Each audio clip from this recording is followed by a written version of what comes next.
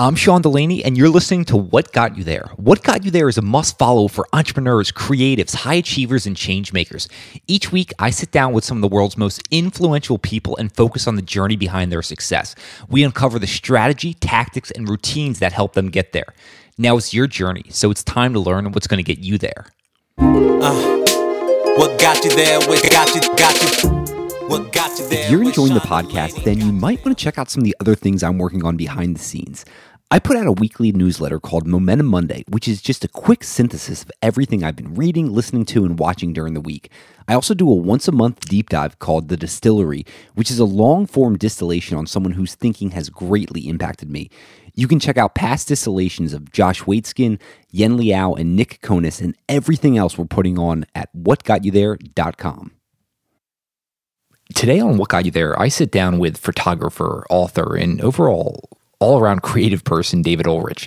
And the reason I wanted to have him on is I think he synthesizes down the stages of creativity better than anyone else. And when I say creativity, I'm aligned with David that all of us are creative artists in our own life. And whatever we do is our creative act of expression, whether that's being an actual photographer, whether that being a CEO, whether that being a mom. Everything we do is our own act of creativity. And David and I discussed that. And what else we do is we describe the 7 stages of creativity, what he synthesized and distilled down. And some of the other things that we talk about is uncovering what only each one of us can bring to the world, right? Like what are our unique gifts and how do we unleash them into the world? Another thing we talk about is going after the things we fear most in life. And that's a major struggle. Most of the things we want to go after, we're too fearful of. So David describes ways we can do this, and then also uncovering what our unique gifts are that we can only bring to the world. So this is a really deep and interesting conversation. We're also going to touch on some concepts such as consciousness and uncovering the unconscious and how that influences the creative work. So if you're into creativity, unleashing your own gifts to the world, I think you're really going to enjoy this conversation with David Ulrich. Some people are born millionaires, others are self-made. But while no 2 millionaires or even billionaires follow the exact same path, they're all bullish on this secret asset class. Know what investment asset I'm talking about? It actually has nothing to do with stocks, cryptos, or even NFTs. According to the Wall Street Journal, market watchers are saying that the biggest payday for billionaires could come from the art market. I'd say skip the NFT mania. Why? Because that's not how billionaires are diversifying their portfolio and protecting their wealth for generations. They're investing in blue chip art. Why are they doing that? Because art outpaced the S&P 500 by threefold from 1995 to 2020 with nearly zero correlation to the public equities. But you don't need to be a billionaire to get in on this multi-trillion-dollar asset class. Masterworks.io is the fintech platform democratizing the art market. In other words, you can start investing like the 1% and build a diversified portfolio of iconic contemporary works from Warhol to Picasso to Banksy. They've securitized over 90 paintings with the SEC and have over 280,000 users. In fact, hundreds of members just got a 32% annualized return from their Banksy sale. Demand has never been higher, but you can get immediate access with my special link. Head to masterworks.io/whatgotyouthere to start investing. That's masterworks.io/whatgotyouthere. You can also see more important disclosures at masterworks.io/disclaimer. Are you looking for a delicious and healthy nutrition bar that is keto-friendly, low sugar, and protein-infused? If so, look no further than New School Snacks, who's reinventing the low-sugar snacking revolution. Now, for me, health is one of the biggest things I think about, and eliminating the sugar from my diet is crucial. And that's why I love New School Snacks. So if you're one of those people who also want to change the way you approach nutrition and snacking, then head to newschoolsnacks.com for great deals on their collagen bar loaded with healthy fats from MCT oil.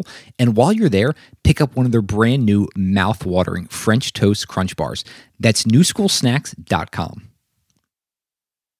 David, welcome to What Got You There. How are you doing today? Very good. And thank you so much for having me, Sean. I enjoy and appreciate being here. No, I appreciate your work. I know I'm going to enjoy this conversation a lot. It's probably going to go down a few interesting rabbit holes, but ones we're going to have a lot of fun with. And I want to start at a little bit of a different place than most people might think we might be starting at.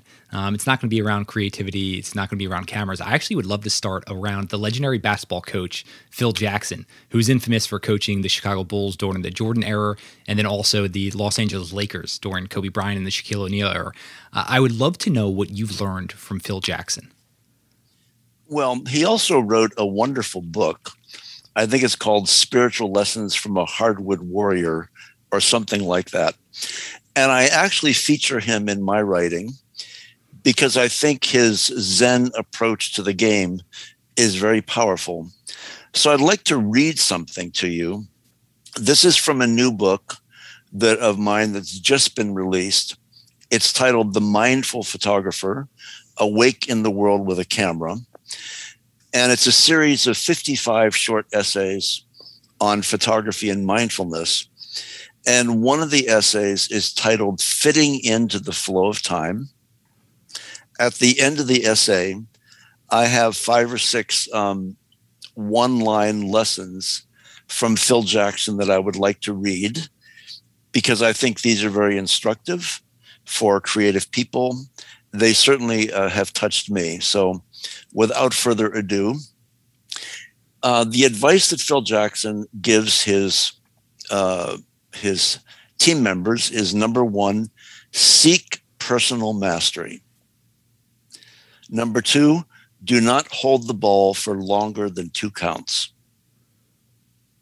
3, awareness is everything. 4, great possibility comes with great danger. 5, practice the art of acceptance. 6, embody compassion. 7, have a love of the game, yet practice non-attachment. And finally, strive to understand the soul of teamwork. Aren't those wonderful? Those are fantastic. It's great. What I love about those is you mentioned he uses them with his teams, his basketball teams. But the underlying themes there are just so applicable to so many. So I just appreciate those. Is there one that just really speaks to you, that when you hear it, just deeply identifies with yourself? Well, I think all of them speak to me. The 2 that I would put at the top are awareness is everything and seek personal mastery. I think the other ones flow from there. The other one that's interesting to me is great possibility comes with great danger. Because remember, Phil Jackson is dealing with team members with massive egos. And he's trying to corral these massive egos into a paradigm of teamwork and compassion. And I find that very related to seek personal mastery. Because seeking personal mastery isn't, of course, just about ourselves. I tell my students, moments of intuition, moments of insight are not for ourselves alone. When we have a moment of insight or a moment of inspiration, it becomes a kind of responsibility to somehow transmit that out into the world. So I'm even thinking there in terms of your individual photography. Even when you're taking an individual photo, you're beyond yourself there, right? Like you're thinking about how this photo is going to incite something in someone else. Am I reading that correctly? Well, it's very interesting in the creative process because you are deeply connected to yourself. There's been many times where my intuition has said, move over here or walk to this location, and suddenly there's a powerful image there. So I think that one's own inner connection is important, but ultimately you're speaking to an audience. And, one of the dangers of any art form is your ego. You're in the moment and you're thinking, oh, what a great picture this is going to be. Oh, people are going to love it. I'm going to get all kinds of likes. But that's not really where it's at. I think that a well-functioning artist, something is coming through them from a deeper level. In a way, we become a kind of a conduit. I don't like the word channel because channeling has too many weird connotations. But artists become a kind of conduit for something that needs to be brought into the world. I was reminded of, I haven't seen it yet, but this new 3-part documentary on the Beatles. The Beatles were young boys. They were 20 years old, 21 years old. And something came through them that literally changed the course of the culture. And one would argue that they were simply a conduit for powerful energies and forces to be shaped through their work to influence the society and the culture at large. And I think that's what artists do. Our own very private experiences get universalized in a way that can speak to and touch and move others. I was talking to a few people before this call, just trying to get some other insights around this. And a few of the people actually mentioned, they're like, well, this is really interesting, but I don't identify as a creative. I'm not an artist. And I'm just wondering what you have to say about that. Excuse my language, Sean, but hell, I don't buy that at all. Yeah, I'm right there with you, just so you know. Are you a mother? Are you a father? Do you have a job? Do you have hobbies? I think that being an artist of life is an aim worthy of our humanity. And anything we do can be approached creatively. I have observed parents that are very attentive and creative with their children. I've observed business people. Steve Jobs, for example, former head of Apple Computer, founder of Apple Computer. I think he approached his work as a creative task. So I don't buy it. I don't think that artists have a corner on creativity. I think creativity is available to everyone. In fact, I would argue, as human beings, I think it's one of the most distinctive things that makes us human. And I think the creative process is available to everyone. Yeah, I'm right there with you, David. I view what we do, that creativity comes out of us. And one of the phrases you use there that I love is artist of life. The longtime listeners know I'm a huge fan of Bruce Lee, and that's something he sought out. He viewed himself as a martial artist, philosopher, actor, but most of all, he viewed himself as an artist of life. And I just love that framework going forward. I am intrigued, though. How do you define creativity? Well, I don't know if my attempt is going to mean anything, because many, many more intelligent people than I have attempted to define creativity. I think what's beautiful about creativity, there are certain aspects of it that you can define. Ultimately, I think it's a mystery. Ultimately, I think it's one of our greatest capabilities. I think we only stand on the threshold of it.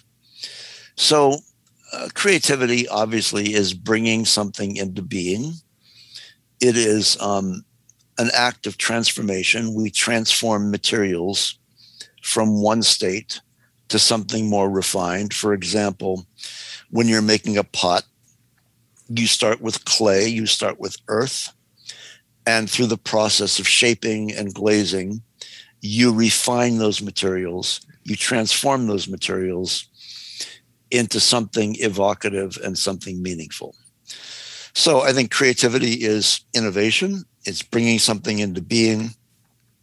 And above all, it's a process of transformation. But it's ultimately undefinable. It's a mystery. And that's what makes it so compelling and so beautiful. No, that's what I love. You mentioned bringing something into being. I'm wondering, is the expression, so let's take what you do, your photos, your photography, is your development and growth in your own photos, is that a parallel journey with your own personal development? Absolutely. You know, when I'm working with students, I want to see the work they do. It's one of the first things I want to do, because the work they do is a reflection of who they are. The work we do is a very deep reflection of who we are. And it often reveals things that are unknown to the artist. I can see things in people's work that perhaps at the moment they can't yet see themselves.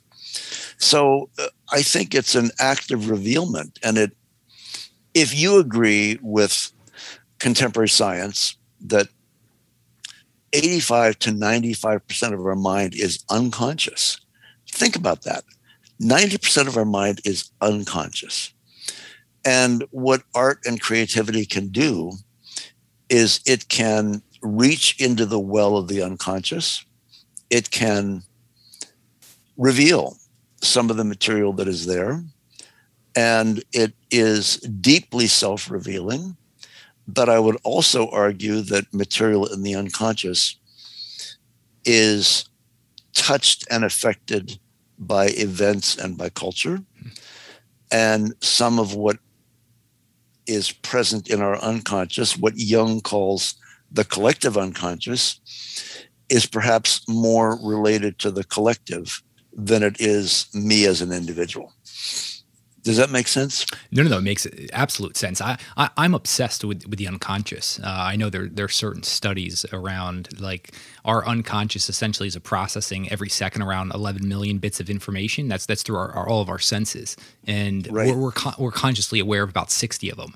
So I'd almost say like the 90%. It's more like 99.999% that we're just completely unaware of, and like that's what I love. Like these unknowns. Like I know there's something there to that around all of these things that I don't appear to be consciously aware of, but I'm picking up on them. It's funny, you were even mentioning a minute ago, you look at your students' art and not instantaneously, but pretty early on, it kind of reveals more about them, things that are unknown.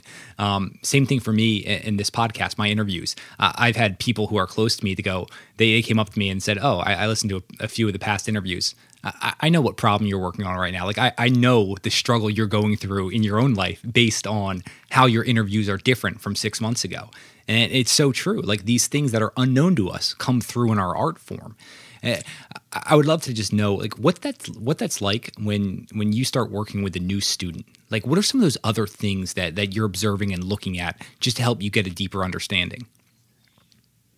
Well, a little bit of background. When I'm teaching a photography class, I can tell by the second or third class what images belong to what person.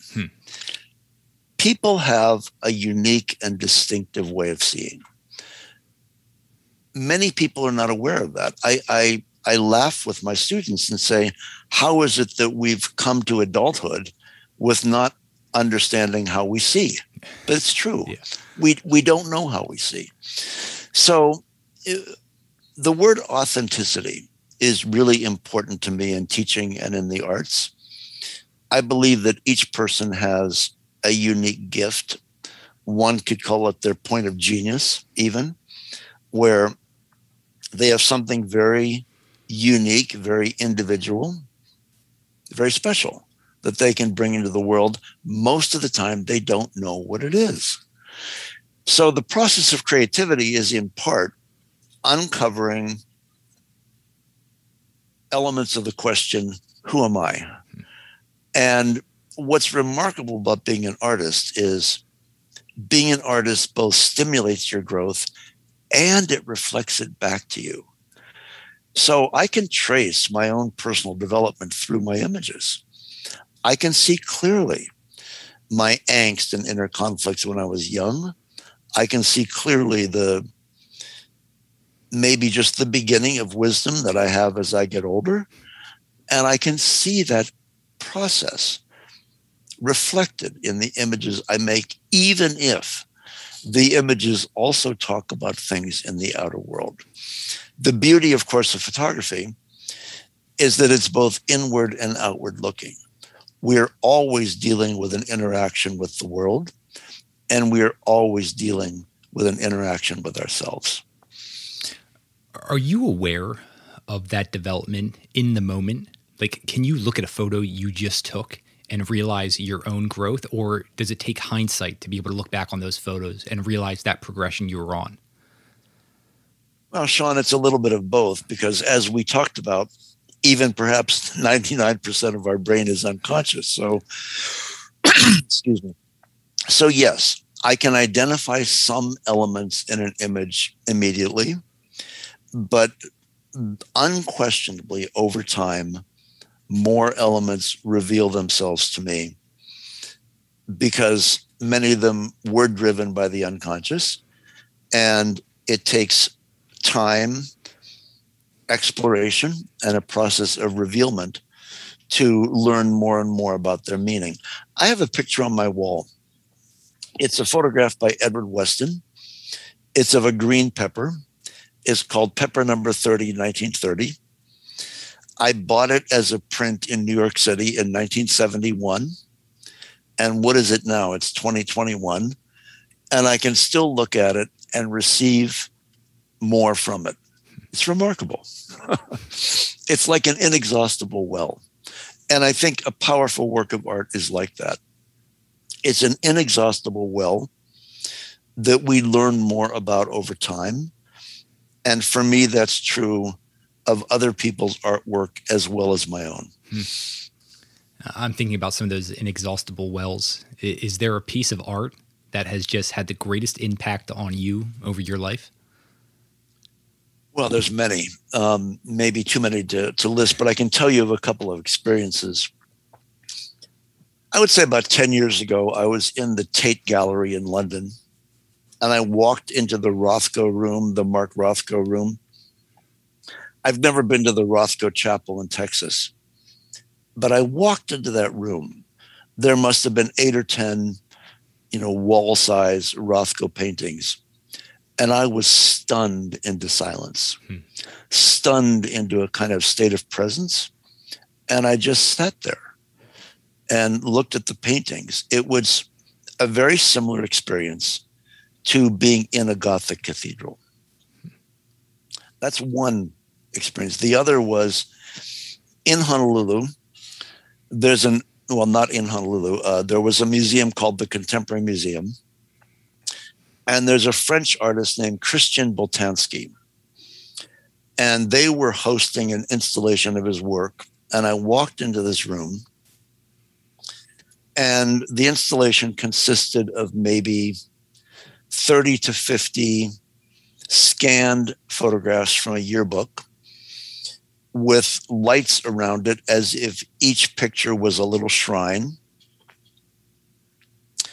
And I looked at the work and I felt strangely moved. And then I read the wall description. These were scanned pictures from a yearbook of a graduating high school class in Vienna, Austria in 1938. And it was a Jewish school. I thought, oh my God, did these children survive the Holocaust? And I was moved to tears. The installation moved me to tears. I've never been moved to tears from a work of art before. I think that one of the purposes of art is to expand our consciousness. Of course, I read about the Holocaust. Of course, I learned about it in school. But to be confronted with those 30 to 50 faces, young people, full of hope and possibility. And then the recognition is they probably did not survive the terror of the Holocaust. I would love to know when you say art should expand our consciousness. I just want to make sure I'm on the same page as you with that. What do you mean by that? Can I tell you a story? The title of your podcast is What Got You There, correct? Correct. When I was a young man, the Vietnam War was in progress. Many of my friends that I graduated from high school went to Vietnam. Some did not come back. Some came back all shot up and forever altered. I was a photojournalism student at Kent State University in Ohio. And there was a protest against the Vietnam War in early May. President Nixon had just sent troops into Cambodia, and the students were protesting that. And as a photojournalist, my class and I were charged with photographing the event. The first 2 days of the event were what you would call a standard protest march. It was even festive with people's children and peace signs and marijuana wafting through the air. And then things started to get a little more crazy. On May 2nd, the ROTC building on campus got torched, it got burned down, and radical groups descended onto the campus. May 3rd, the protest was getting more serious. There were many more students, and the governor called in the National Guard. There were National Guard troops everywhere. The morning of May 4th, 1970, very beautiful spring day, the National Guard retreated to a hillside. They raised their rifles and they fired directly into the crowd of college students. Think about that. 30 National Guardsmen fired armor-piercing bullets directly into a crowd of college students who were standing half a football field away from the guardsmen. These were the shootings at Kent State. 4 students were killed, 7 or 8 students were wounded, and I was absolutely shocked. I did not see the killing. It was a very large demonstration, and I was in a different part of the campus. But when I recognized what happened, I was stunned. I was shocked. How could young men from the same cities and towns of the college students turn around and fire their rifle into the crowd unprovoked? Now, you know that no captain in the National Guard is going to have the order going to give the order or have the authority to order the guardsmen to fire at college students. That order had to come from very high up. People believe it was the governor or perhaps even President Nixon. In any case, in that moment, I recognized the absolute ineffectiveness of violence. I was very young, so this was not a thought. This was more an intuition. I felt 2 things in that moment. I felt that first, violence could never be an effective way of solving problems. That what was needed was an expansion of consciousness. We needed to see more. We needed to be more present, be more compassionate, and that a revolution of consciousness was the only thing that could change the world. And the second intuition I had in that moment is that art and creativity can help in that process. So from that moment on, I put photojournalism aside and I committed to becoming an artist. So that really is one of the stories that made me realize that what we need as a people to solve our problems is an expansion of consciousness, a revolution, if you will, of consciousness. I'm wondering, after a moment like that, we can call that just even an inflection point for your life. Like, what does that look like moving forward? I understand you realize that art is going to be your thing moving forward there, but like, what else changes about you from before that? Of course, I was 20 years old. I had never had contact with violence or death before Vietnam and before Kent State. So it was horrible. I was in a state of anger and depression. I found it hard to function. My girlfriend broke up with me because I was so depressed. It took months for me to integrate that event. And in the integration of that event, my life changed. I suddenly dropped out of school. You know, I spent a year with a menial job delivering flowers and finding teachers and finding photography teachers that could help me on the path of becoming an artist. I met 2 teachers that were very, very important to me. One was a man named Nicholas Lebatesy in Cleveland, and his teacher was a man named Minor White.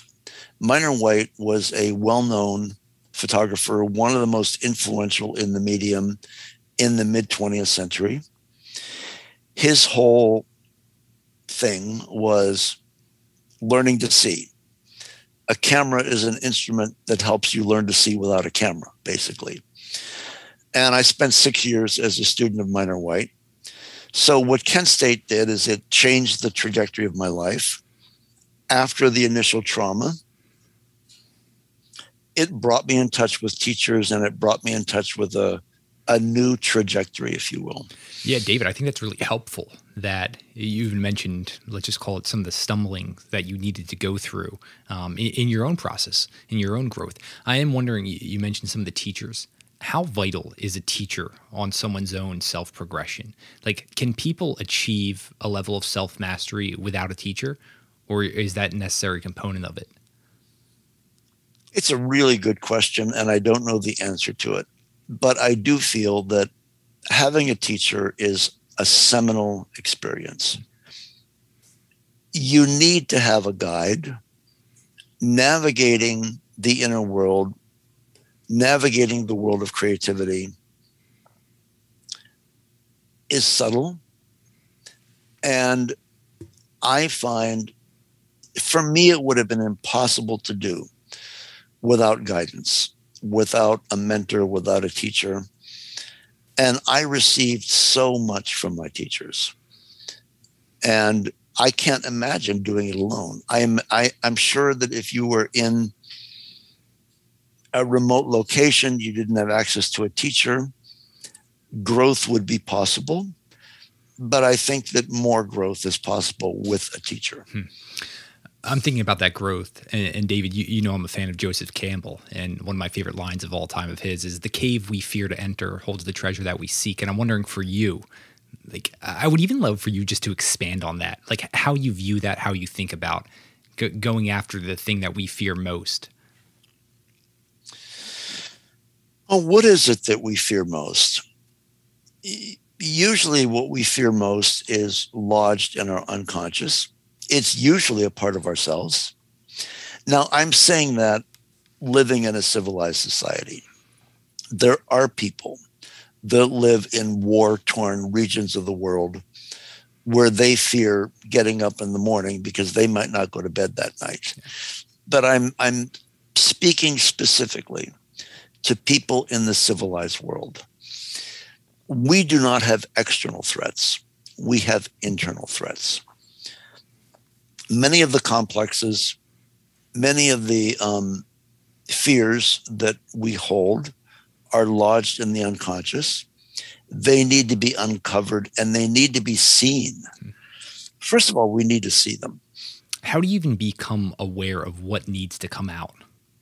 Right? Like, I feel like you're someone who's very attuned, right? Like we even mentioned awareness and just understanding those things deep within you.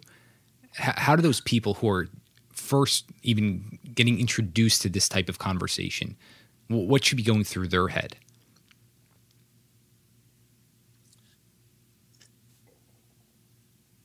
I would say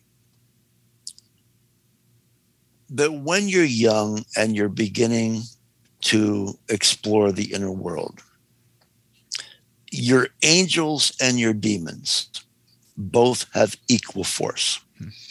So as a young photographer, when I would go out in the world and make photographs, certain things would excite me greatly. I felt a sense of resonance, as if what I was photographing was a part of me.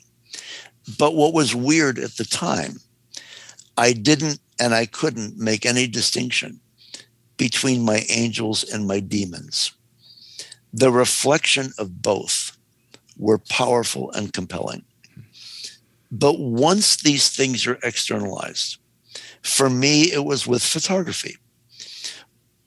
One of the ways that people can externalize their unconscious is through artwork, through photography, or through journaling.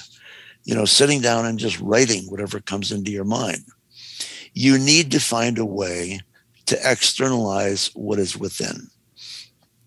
And over time, you can begin to untangle the relationship between our angels and our demons. Over time, you can begin to see what is within. Seeing is the first step.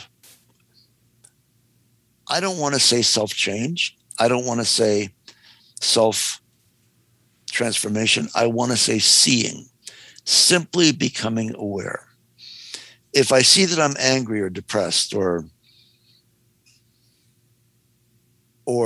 something, does that have a source? Can we find a way to externalize that? I think journaling is a really, really good tool for a lot of people that are not artists. Sitting down and doing free writing whatever comes to mind. We need to find a way to unlock what Natalie Goldberg calls the wild mind. And artwork can do that, drawing, painting, photography, but so can journaling, so can writing. The danger is when we project those negative elements in our unconscious onto other people. Look what's happening today. Look at the anima of race. How many people are deeply prejudiced, deeply intolerant, deeply, I don't know what the word is, deeply offended by people of other races. That's crazy. But that's because they are projecting their own fears, their own demons onto other people. And that's when it becomes dangerous. If we don't have an outlet, then we tend to project our fears and our demons on our friends, our associates, or even the world at large. That's why I think conversations like this are so helpful, because I hope that more people start exploring that, becoming aware and actually seeing to hopefully avoid some of this violence that we're seeing. One of the things that you did bring up there was journaling. That's something that I've found a lot of success in. What I would do early in the morning is, I know this has been called morning pages, where literally the first thing, just for 15 minutes, just nonstop, my hand does not stop moving. And you kind of can all of a sudden start to uncover some of those things that are deep down. So for anyone who's looking to explore a bit further, that is something you might want to try. David, something you've done so well, and this, I appreciate the heck out of it, is how you've uncovered and really distilled down the creative process. And we're going to get more into even like the 7 stages of creativity that you've tapped into. But I would just love to know, like, what was that process as actually uncovering your creative process like? I'm going to lean down and pick something up here. Yeah. When I was, 19, 20 years old, I read a book. Oh, you can't see it. It's backwards. It's called The Creative Process, Reflections on Invention in the Arts and Sciences. It's a series of 75 essays by artists, scientists, mathematicians, writers, people like D.H. Lawrence, Albert Einstein, Vincent van Gogh, Gertrude Stein, Henry Miller, William Butler Yeats, etc. And I read this book of essays, 75 essays on creativity. And I realized, oh my God, they're all saying the same thing. They're all saying that there are identifiable stages of the creative process. And I was, 20 years old. So I said, that's interesting. I couldn't do anything with it yet. I was too young.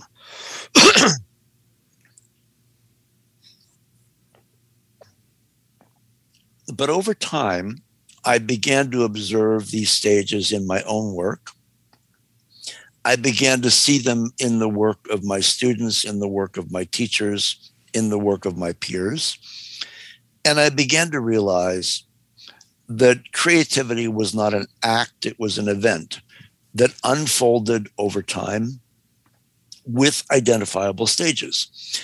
Now, we have to be very careful here, because the formulaic mind, the part of my mind that can identify these stages, is still just the threshold of an understanding. I had to walk a very fine line between maintaining the mystery of the process and trying to define it. There's a vital tension point there. We need to try to understand things. But at the same time, we cannot take something very large and truncate it down and make it small enough for our rational mind to understand. So our rational mind has to understand, but yet we also have to recognize the mystery. So that's the fine point, the fine line that I feel I walk in talking about and writing about creativity. Can you actually go even a little bit further there between left brain and right brain, like logic, and then really stretching out? Because I feel like you really do such a good job in that center section, that tension point. And I would love just to hear you expand upon it. Well, I really try. When I'm writing, I depend upon what I'm going to call inspiration or the muses. Oftentimes I sit down and write, and, it's okay. Maybe it's even good, but it's flat. I'm just kind of writing out of my own mind. Maybe after an hour or so, something begins to click. It becomes more fluid, more juicy. And suddenly I feel like I'm in touch with a deeper part of my mind. And suddenly I feel like the words are coming through me. I make an analogy to athletics. I'm a swimmer. I was a competitive swimmer in my youth, and I still swim about 3/4 of a mile every day. When I get in the water in the morning, it's cold. My muscles are stiff. I don't want to be there. But my discipline gets me there, and I get in the water and I start to swim. And after about 8 or 10 laps, something changes. The endorphins get released, and suddenly it becomes more fluid and alive. It's the same with the creative process. When it's coming from me, when I first sit down to write or go take pictures, it's flat. I don't want to be there. And then over time, if I stay with it, we enter the flow. The endorphins get released. It becomes more fluid. And suddenly, through inner quiet, I have access to what I'm calling the deeper parts of my own mind. However, we have to raise the question, what is inspiration? There are different beliefs on what inspiration is. Psychologists believe inspiration comes from the unconscious, from the deeper parts of the mind. Religious people or spiritual seekers believe that inspiration comes from higher energies that surround us. Native Americans, Native Hawaiians, indigenous people believe that inspiration comes from the voices of our ancestors. And highly social people believe that inspiration comes from the energies that pass between us as human beings. I actually believe that some measure of all of the above are true. I don't think it's just my unconscious or your unconscious. I think we can tap into something deeper. Again, it's the mystery of something, energies that surround us at every moment, but most of the time we're not attentive to them. Does that make sense? No, it does make sense. I mean, all of this, like, there's not black and white. And it's funny, like, in a society that we're always grasping for that black and white. And so I guess, like, one of the things I see a lot is just some of the other things I do. I'm involved with a lot of logical people, right? Like investors, high-end business people, and they have a tough time getting out of their own logic. And so you must have worked with plenty of people, and I'm just wondering, like, what advice do you have for them that can kind of just, like, peel back slightly on that and maybe just become more aware of some of these other things? I found a phrase last night when I was teaching that I said to my students. The phrase just kind of came about. And the question is, when can you give an unambiguous yes? Do you know how the iPhone was created? I do not. What's interesting about the iPhone is Steve Jobs said, "Oh, we want to create a phone." And people said, "Well, why?" And Steve Jobs said, "Well, we want a phone that can, access the internet and be a telephone and, send instant messages. And people said, well, we already had that. It's called a BlackBerry. And Steve Jobs said, no, that's not elegant. We need an elegant solution. So he put together a team to develop the iPhone.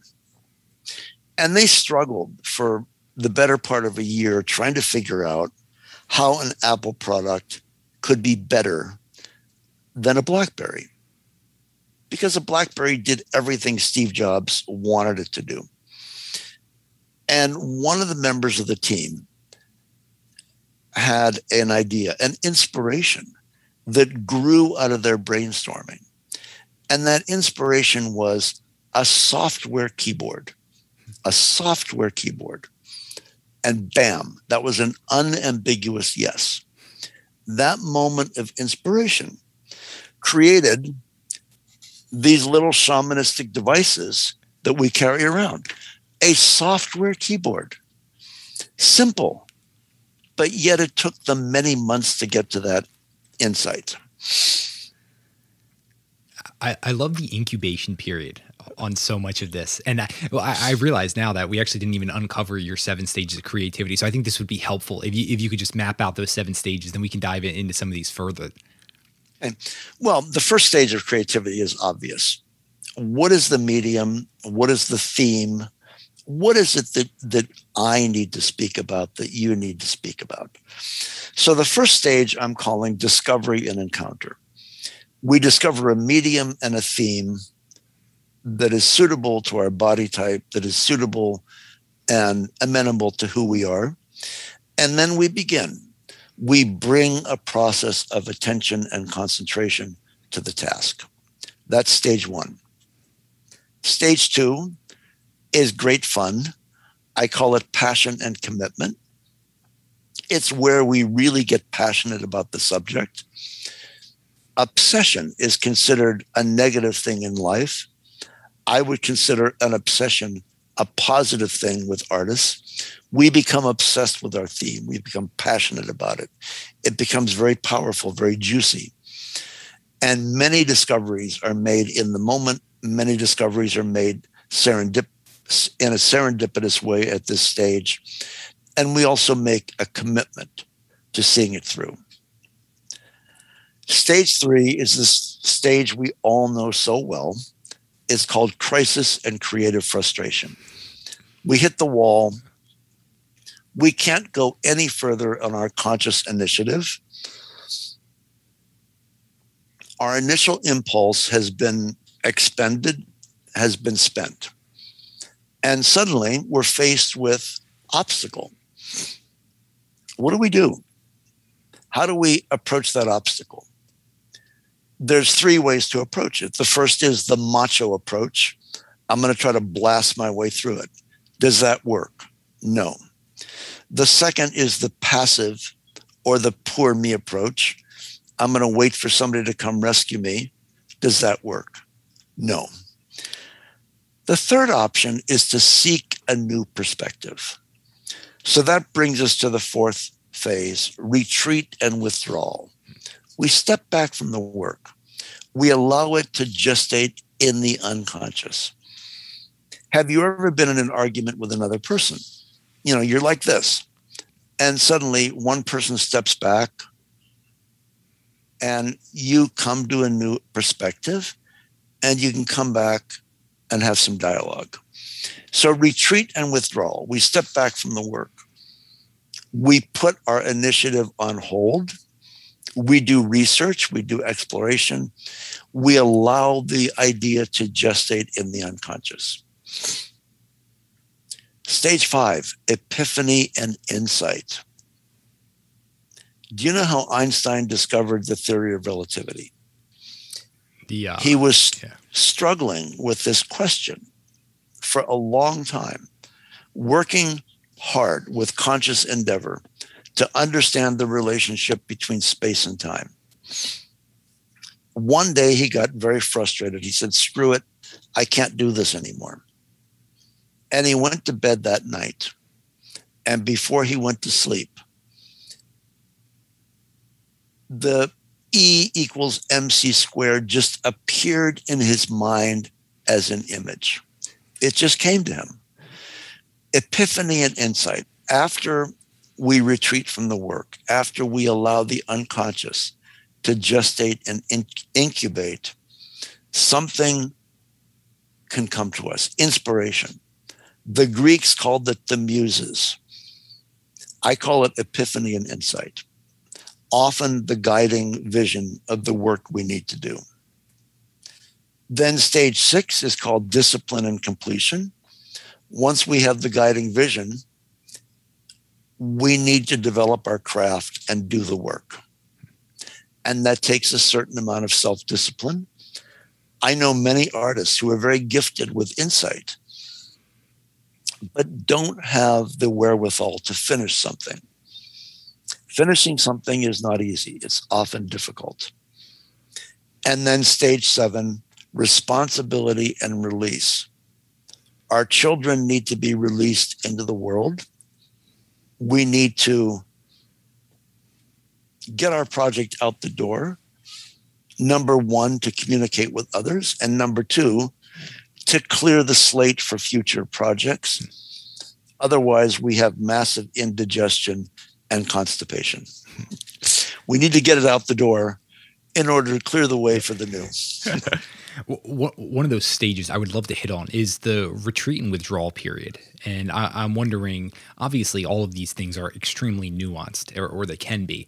And so I'm wondering how long that period can last. And then what does it look like during that? Are you fully disengaging from whatever project you're currently working on?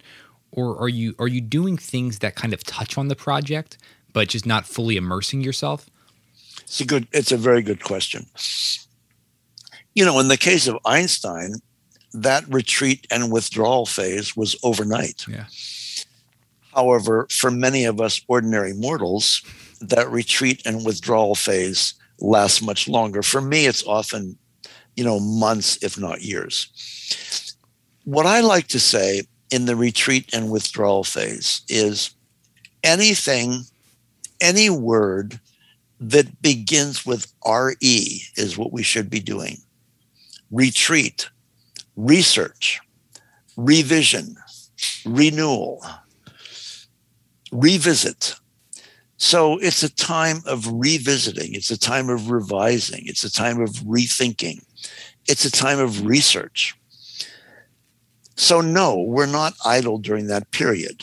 Often when I write a book, for example, the retreat and withdrawal phase is when I go in and start doing revision and editing. So I don't think it's an idle phase, but I do think we need to leave a certain amount of time available just to be. Natalie Goldberg, the writer, says, just lie on the couch. It's a good place to begin. I'm wondering for you, I'm just intrigued now. What is your actual writing process like? Usually when I write a book, well, how do I say this without sounding weird and new agey? Most of the books I've written have been inspired in the sense that I wake up one morning and suddenly there's a book title and the chapters just appear in my mind. So when I first wrote my book on creativity, I was exhausted. It took me a fall to write the book. And by the holidays, I was exhausted and I wanted some time off. And I was driving to the post office in early January, and suddenly, out of the blue, a new book appeared in my mind, just appeared out of nowhere. And the chapter headings came along with the title. And I don't know what kind of language I can use here, but I'm going to use... Yeah, you can say whatever. Obscene language. My first thought was, oh, wow. My second thought was, oh, shit, now I've got to do this. I was like in between this, oh, wow, and oh, shit.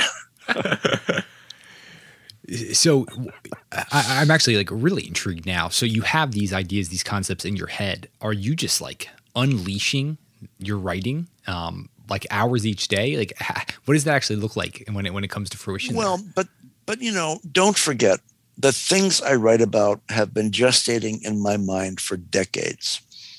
I first read that book on the creative process when I was 20 years old. By the time I was 24 years old, I knew someday I wanted to write a book on creativity. So when I was 24, I thought someday I'd write a book on creativity. I didn't start writing that book for 20 years till I was in my mid-40s. So it took 20 years of gestation for this moment of insight to appear. So when I sit down to write, it's an urgent process, largely because the material has been gestating in my mind for decades. And when I sit down to write, it's time. It's ready. The material is at the forefront of my consciousness, and it just comes pouring out. I write very quickly. I write the first draft of a book usually in 2 or 3 months. And then, of course, it takes a much longer time to go back and edit and revise. So now I'm thinking about this because I feel like this somewhat ties in. I know you've studied a lot of Taoism, and one of the concepts I love is the wu wei, and essentially like trying not to try, right? And so I'm wondering how we need to think about active intent and surrendering, right? Like surrendering to the scenario. And I would just love to hear your thoughts on this, because I feel like so often today, all we try to do is force, right? Like go harder, push harder. And I've discovered that so many of these amazing breakthroughs happen when we surrender to the scenario. And I'm just wondering your thoughts and what you've uncovered in all your time studying this and then also living this. It's a question of being sensitive to the process. We cannot always be doing. We need to be sensitive about when we need to step back. So, for example, think about a river. A river is flowing along, and it hits big boulders or rocks. And slowly, the river fills up.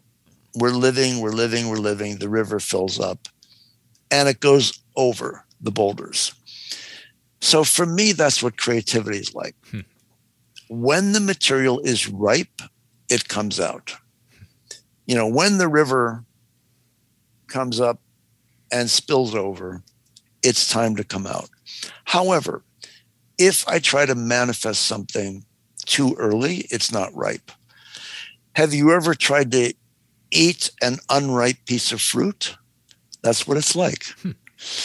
So when it's ripe, it will naturally emerge, but we need to have a sensitivity. We cannot always be pushing forward. We need to understand when the time is right to push forward. Within that process of knowing the right time, I feel like there's a lot of times there's that tension between the confidence, right? The self-belief that, you know what, I can push forward with this, but then also discovering how little you know. And I'm just wondering, in your own creative and artistic journey, what that process has been like, both in understanding your own confidence and how that even gives you the belief to go on to try and attempt further things versus being able to discover new things. Well, you touched on something important. Inner confidence is a really important trait to cultivate.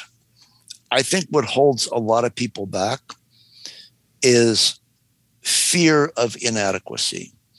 For whatever reason, self-esteem has become an enormously difficult issue in our culture. So we need to have a sense of inner confidence that there's something in me that I can give to the world. But for me, my biggest obstacle is impatience. It's an obstacle that I face on a daily basis. I want to bring things to completion, but they're not ready. So I am constantly, in every mode in my life, needing to find that balance between action and retreat, between assertion and surrender. And I've learned that patience is a trait that needs to be cultivated, because very often the most meaningful things we do take place over time. And I had an argument with my students the other day. We were arguing about whether or not they should be allowed to use cell phones in the classroom. And they said, oh, we can multitask. And I said, well, isn't a patience a virtue you want to cultivate? They said, no, in today's world, we don't need patience. Everything is immediately available. There's a real danger in that attitude. Absolutely. I believe that the quality of our attention is one of the most important gifts we can give to ourselves and to the world. And in that attention, there are dynamics that become visible. Yes, I need to move quickly now. No, I need to stand back now. So Phil Jackson said it well. Awareness is everything. Yeah. Don't hold the ball for longer than 2 seconds. When do I need to hold it? And when do I need to pass it to a teammate? It's funny, right? Because one of the things I have such an issue with is looking for these black and white answers. But at the same time, here I am. I'm sitting over here, and it's like I almost want that black and white answer, because I view this as it's like two hands holding a rubber band, right? Like the tension of who we currently are, and then where we're trying to get to. It's this constant tension I'm always feeling. And so I'm wondering for you, how do you understand internally when it's time to put the foot on the gas and go harder, and you're not actually doing the work that's required, versus, you know what, this is actually, I've pushed too far. Just because I know my own personalities, I tend to try to push. So like I need to get more insight into pulling back. And I'm just wondering how you think about that.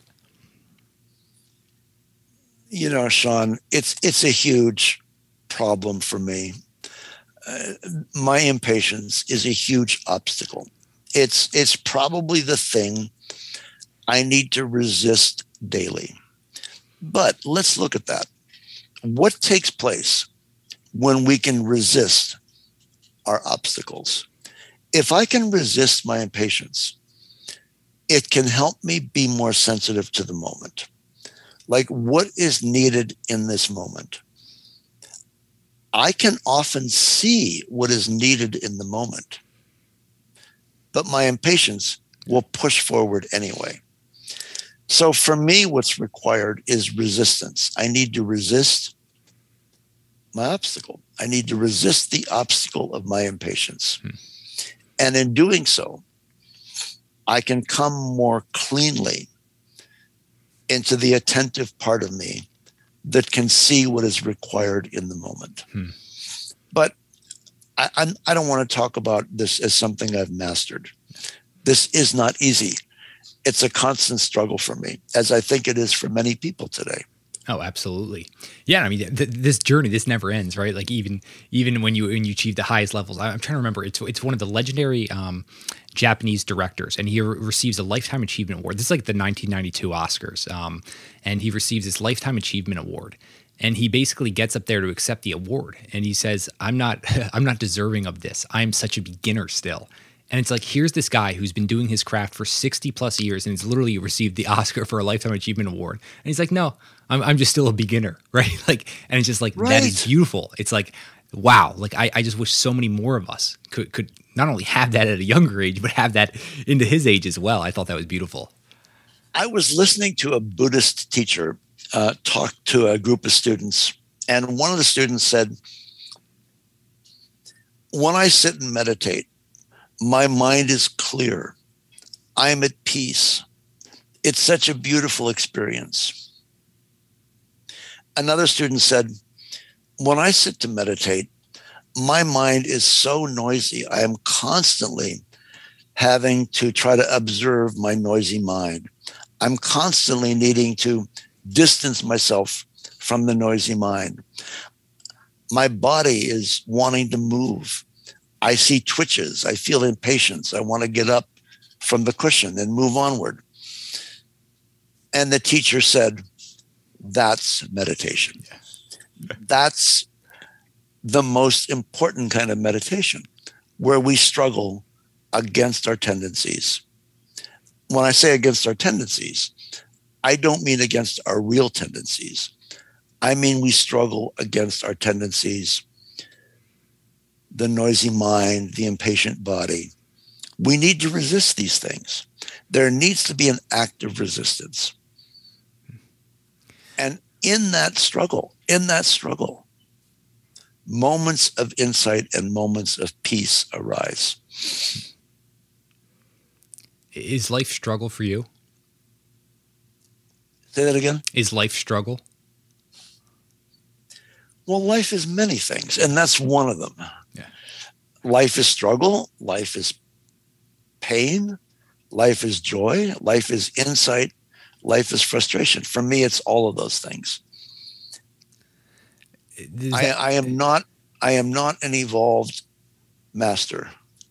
But you have a lot of wisdom. You have a lot of insight. I think this is a great place to bring up the losing of your right eye. And I would love to read a quote because I think this is extremely insightful. And then I hope we can explore this. And the quote is from you. And it's fearing the loss of my capacity to see and photograph. And with all hope to the contrary, this blow helped to awaken my own awareness. Losing an eye and facing the resulting need to learn to see again, this time as an adult, assisted the growth and development of my perceptual capacities and helped me better understand the function and process of sight. Above all, I learned to not take vision for granted. It was a profound learning experience, one that continues to this day. The experience was traumatic and painful, like nothing else I have ever experienced, and a great privilege. I have to assume a lot of people hear that quote and can't even fathom, first of all, the fact of losing an eye, but then to be able to then say it's a great privilege. So I'd be honored if you just unpack that for us. I think this could provide some real insight for everyone. You know, going back to the title of your show, what got you there? There was a moment, there was an inflection point. There was a moment of change. I lost my eye when I was chopping wood. I was dropping logs onto a pile and a stick flew up and went right up under my eye. And my first two thoughts were, oh shit, I won't be able to swim today. And my second thought was, oh damn, I'm going to have stitches on my face. That's all I thought. My girlfriend drove me to the emergency room. And the emergency room doctor said, quote unquote, oh my God, we have to call an eye doctor immediately. That's when I started to freak out. The eye doctor came and said, you must calm down. Your tension is causing a loss of vitreous fluid. I thought, oh my God. I said, doctor, you've got to save my eye. I'm a photographer. He said, you'll be as good a photographer with one eye as you were with two. I went into surgery for 8 hours. They tried to repair my massively damaged retina. They had to rebuild the side of my face with cosmetic surgery because I lost a lot of tissue. And then I spent a week having tests done to determine if any useful vision could be returned to the eye. And the answer was no. That was the darkest moment of my life. And they said it should be removed. So 10 days after the accident, my mother and my girlfriend drove me to the hospital. And I checked in and I said, hi, I'm David Ulrich. I'm here to have my eye removed. It was the most surreal thing. And I went into the hospital room. This was about 10 a.m. and the surgery was at noon. And the nurse said, do you want a Valium?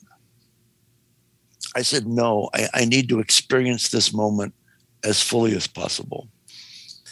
And my mother and girlfriend were very freaked out and were being very solicitous. So I needed to take a walk. I took a walk to the hospital chapel and I sat down and I just felt despondent, like my life was over. And then I had a moment of realization, a moment of insight. If I can't let go of something as small as a small part of my body, how will I let go of my entire body when I die? That moment changed everything. From that moment on, losing an eye became a creative journey. And I really believe what I experienced is true. I was given the opportunity to learn to see again as an adult. And as a photographer, that's an enormous gift. I'm wondering, after the surgery and after that insight, what was the most challenging element moving forward? Well, of course, depth perception was a challenging element. I would reach over to pour something into a glass, and I would pour it on the table. and not knowing what I could do. Not knowing that.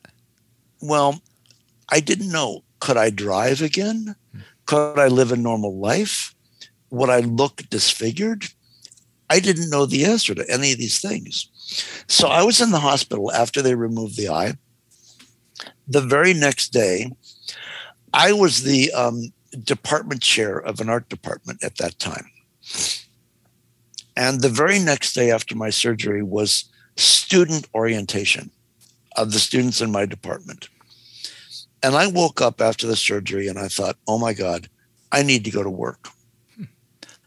I cannot just sit in this hospital room. I'm going to get horribly depressed.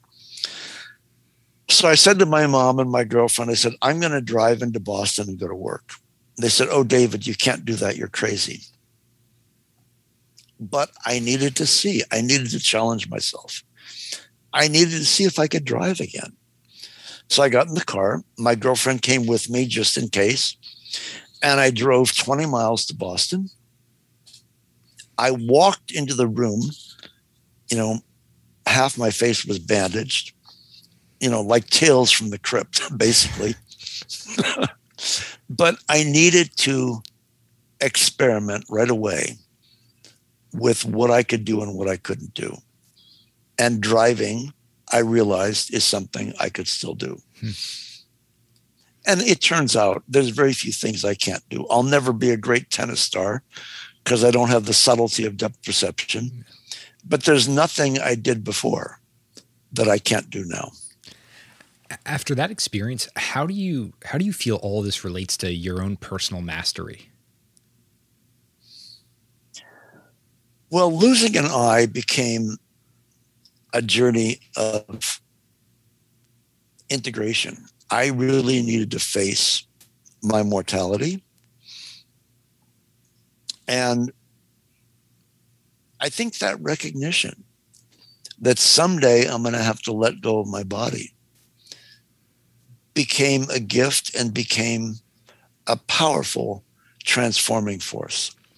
I am not my body. And what losing an eye served to do, you've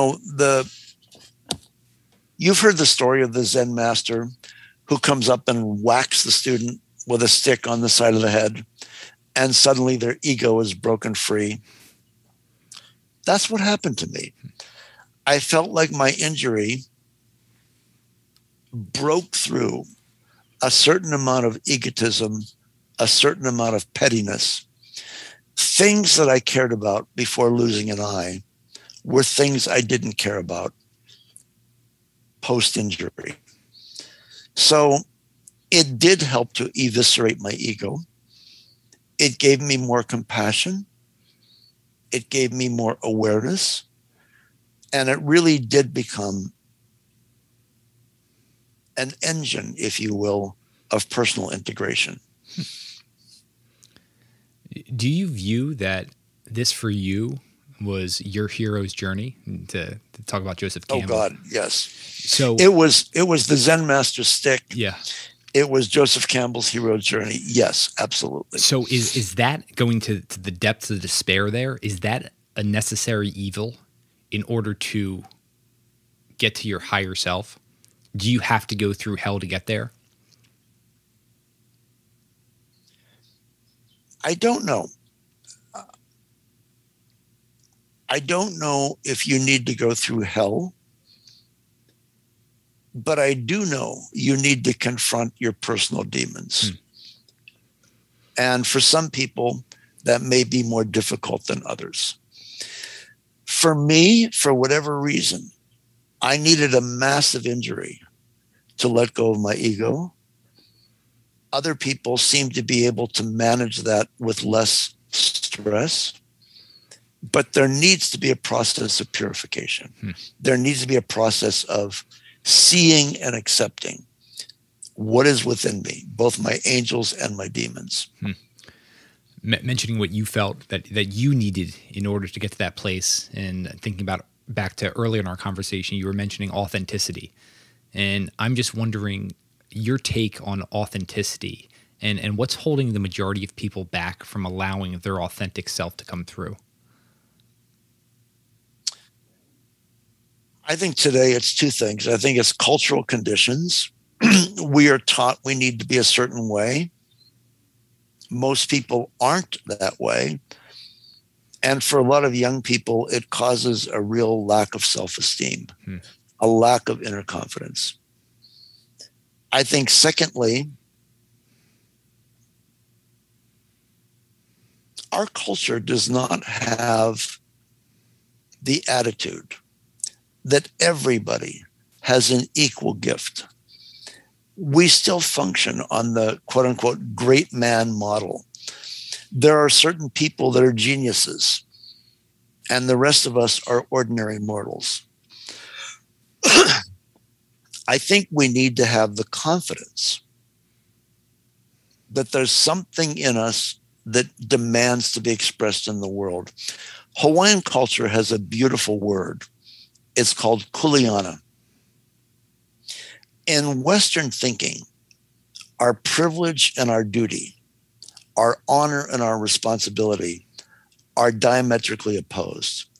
What we love and what we do are often at odds with each other. The word kuleana in Hawaiian culture means my privilege, my honor, my duty, my responsibility, all rolled into one. And I think each person on this earth has their kuleana, a place of genius. Romans called it the genus, a place where we can both give and receive to and from life in a way that is distinctly our own. But we need to get beyond the cultural conditioning that says, oh, we need to be this way or that way. We need to look like this. We need to act like this. It's a horrible obstacle, especially for young people. Have you found anything? I know you work with a lot of younger students that has allowed them to break free from some of those culture constraints. You have to inculcate in students that they have a voice, they have a vision, they have something to offer. And even if they don't know yet what it is, they have the freedom to explore it. Most people don't feel that freedom. They feel, perhaps because of societal constraints, perhaps because of what is considered in on Instagram and social media, they don't feel that what their gift is valuable. And I don't know how to instill that inner confidence, but I do know how to give them the freedom and the safe space, if you will, to explore their vision or their voice. I'm even wondering about people understanding what their creative medium even is. How do people unleash that? I feel like so many people are bouncing around. They don't have a clue in terms of what that is.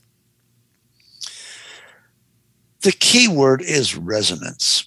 What do you resonate with? Yeah. You know, what are you attracted to from deep within? And don't be afraid to follow that. There's a young Hawaiian artist that I know who's making weapons. One of the native Hawaiian arts of ancient times was weapon making. And at first she said, oh, I can't do that. Who would accept a weapon as a work of art in today's world? Look at all the gun violence. But yet it was hers to do. So we have to be willing to just say yes, to seek what we resonate with from deep within and to follow it and to have a certain amount of faith in regard to where that might lead. And we have to be willing to explore. Remember that